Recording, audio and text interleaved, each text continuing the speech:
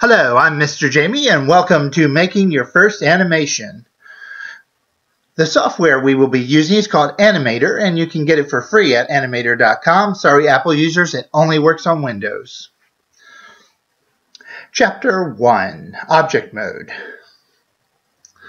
Get familiar with the tools for object mode that we'll be using. You'll need specifically the Move tool, the Stretch tool, Add Sphere, and Add Cylinder. And let's get started.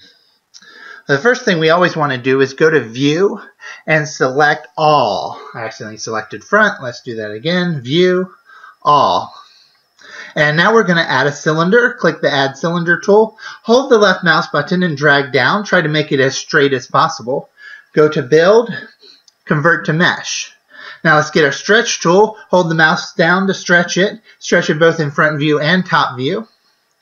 And now we need another, first we need to move it. Move tool, center it. Now we need another cylinder. Hold the mouse and drag down. Convert it to a mesh under Build. And get your Stretch tool and shape it both in front view and in top view. Now get your Move tool, and we're going to set that on top of the other one. That's going to be a neck. And now we're going to go to Edit. We're going to copy and edit, paste. Get your Move tool and move it up.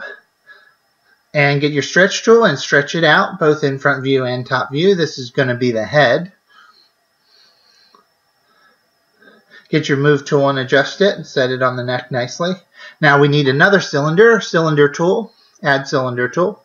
Hold the left mouse button and drag. Get it as straight as possible. Go to Build and Convert to Mesh. Stretch it out. This is going to be an arm, so we just need to stretch it a little.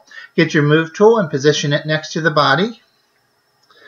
And we're going to do a little shortcut here. Go to Build and choose Mirror or Mirror Image. Click OK. Another one appears. Now we're going to go to the Select arrow to select just one arm and click Edit, Copy, Edit, Paste. Get your Move tool and move the copied item down.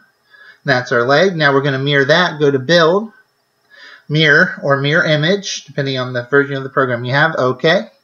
And then we need a sphere, so click the Sphere tool, hold the left mouse button and drag, go to Build and Convert to Mesh, get the Stretch tool and shrink it down a bit in front view, elongate it in top view, get your Move tool and move it into the head, and in top view pull it forward.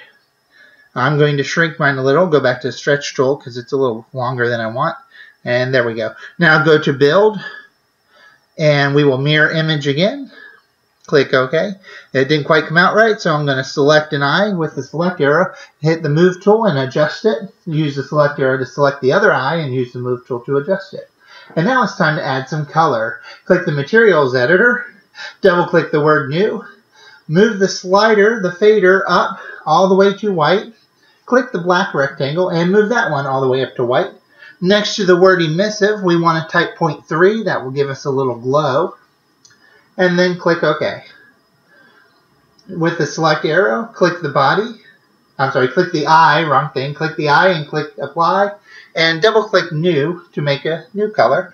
Move the color selector in the wheel to red and fade it down to make a nice bright red. Click OK.